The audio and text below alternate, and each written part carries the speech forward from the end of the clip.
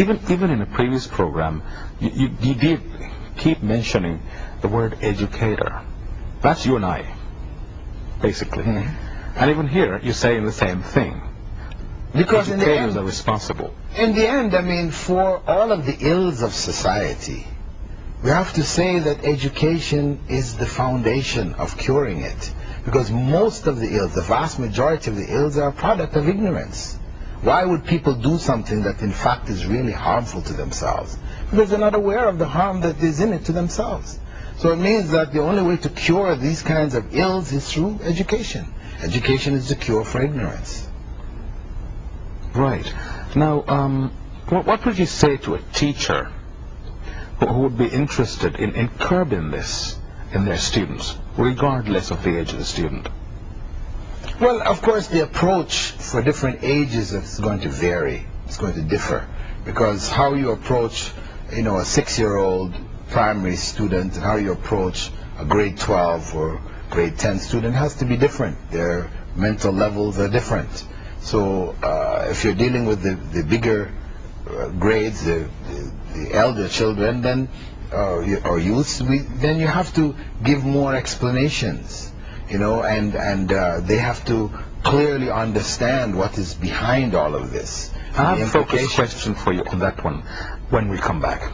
Ladies and gentlemen, we'll be back with you very soon. Thank you.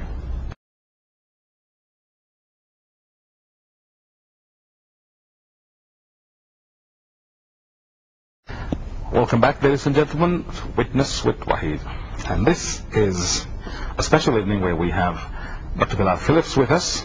And for those of you who are just joining us, let me just tell you that some of the questions that I asked my brother Bilal Philips would be sometimes controversial. We'll try and avoid that, but then all in the purpose of enlightenment.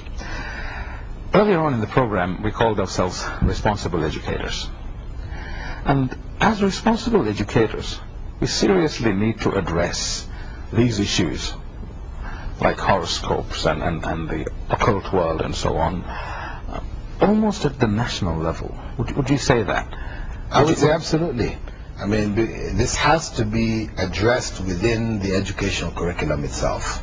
It has to be all of the ills really of society. I mean, it's just like the khutbah of Jummah or Friday sermon. It should address the problems that the society is facing on a day-to-day basis. Similarly, the overall problems, which are continuing problems for all civilizations, all countries, etc., these issues have to be resolved for the students that are growing up, for the next generation. They have to see some solutions. They must have in their minds some clarity as to how to deal with these problems when they take over, because we're preparing a new generation who are to take over from us, the forward momentum of our community. Right. Let's take a look at the average student.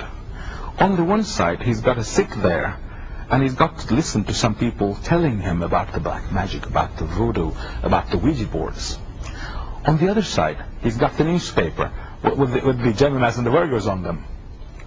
And then, compounding the error of life would be where he's sitting there trying to do his homework at night, and then he gets to hear this little bump in the dark. How would you address this? I mean, he's obviously scared of something that's not there. So at what level would you say would be the cutoff point of what is right and what's wrong? Where would he need his awareness to be retuned into the Islamic way of thinking? Would it be right at the black magic level, or even like the little bump in the dark? Things that go bump in the dark. Should he be scared? Well, that depends on how his parents have raised him. If they've raised him using, terminology which increases fear of the dark, if you do so and so, the boogeyman will come out and get you. That's the word, boogeyman, yes. So if that is the way you've raised the child, then obviously this is going to be a problem in his later years. This fears will always be there. So we shouldn't, this is not a part of our educational system.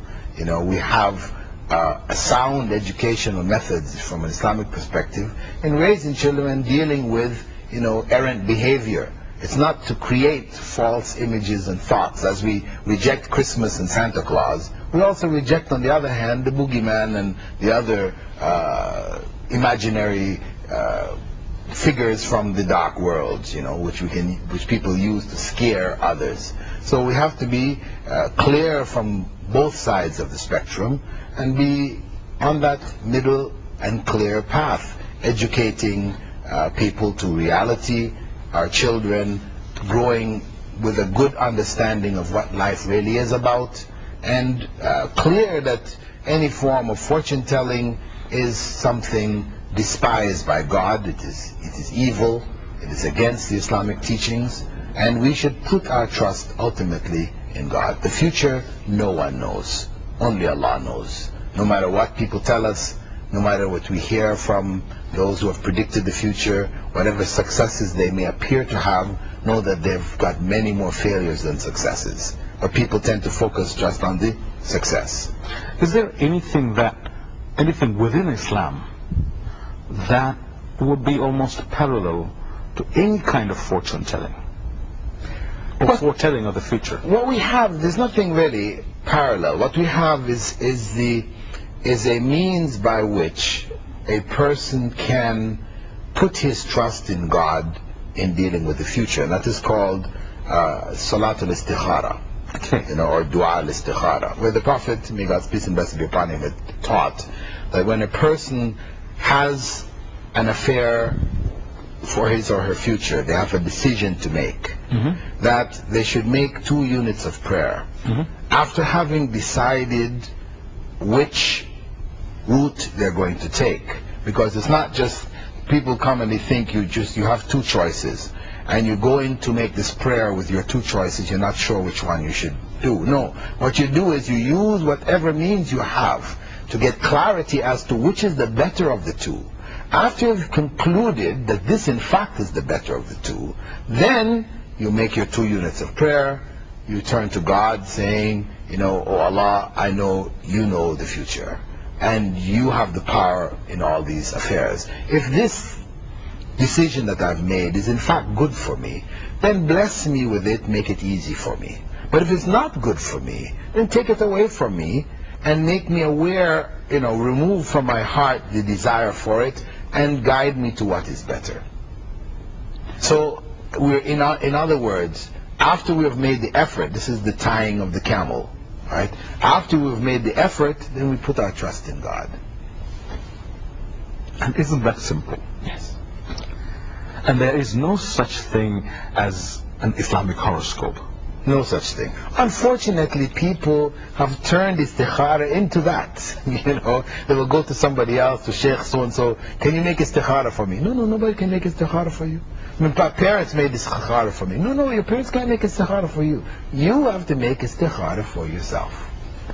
And it is you turning your fears over to God. It is not you going and finding out for others, because some people say, for example, if after you've made istikhara, you should do it before going to sleep at night. And then if you see a red light, it means don't. If you see a green light, it means go ahead. It is all nonsense. There's no issue about sleeping and finding out the answers to istikhara in your dreams. Reality is just that you have made your decision, which is a reasoned decision, not just an emotional decision. You've called on those around you, you've gotten the information, and you go ahead.